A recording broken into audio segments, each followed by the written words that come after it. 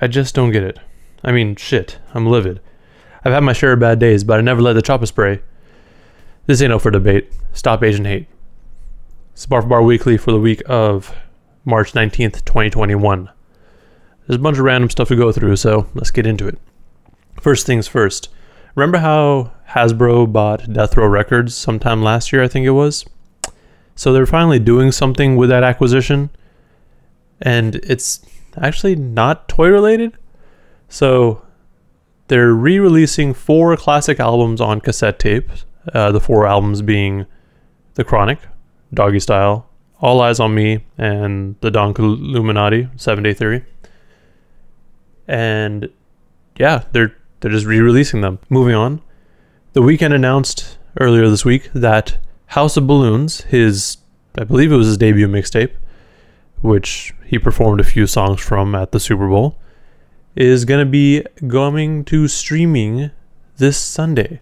So March 21st, I believe it is. And it's going to be with all of its original samples and mixes. So that's awesome. I'm excited for that.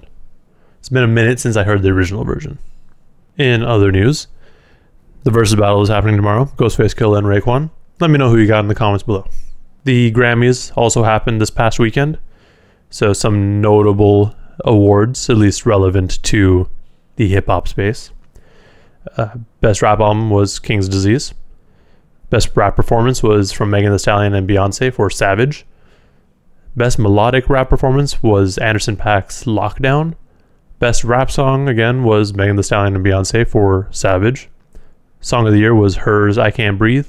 And Best R&B performance was from Beyonce for Black Parade.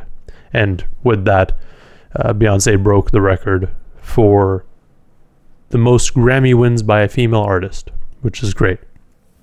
And the final noteworthy award is Best New Artist, which is Megan Thee Stallion. And now into some random bits of news. Skepta announced yesterday, I believe it was, that he is retiring from rap. And that all the music that you've heard from him this year has been recorded last year. So he hasn't recorded anything new this year. People retire from rap all the time. So we'll see what he means. He'll probably be back. But, I mean, who knows? He might end up like Joe Budden and actually really retire. And I guess the final bit of news this week is just some random news again. Somehow the internet got some information about Kanye. This information is that his net worth was $6.6 billion, making him the richest black man, which is great if it was actually the case. Well, at least that's what Forbes thinks. So Forbes was like, nah. He is actually worth $1.8 billion. To be fair, though, Forbes has kind of been on Kanye since, I think, last year, where I think Kanye was saying that they were undervaluing him, something like that. It's whatever. Kanye's got money. It's very different from the $6.6 billion that people are saying that he's worth.